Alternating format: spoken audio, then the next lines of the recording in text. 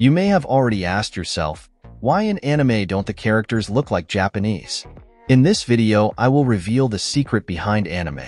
You will never look at anime the same way again after watching this video. Let's start the video.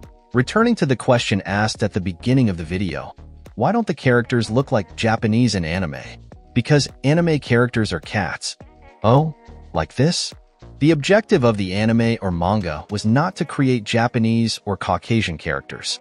The theory that if you want something cute, it always looks like a kitten is quite influential in anime and manga designs.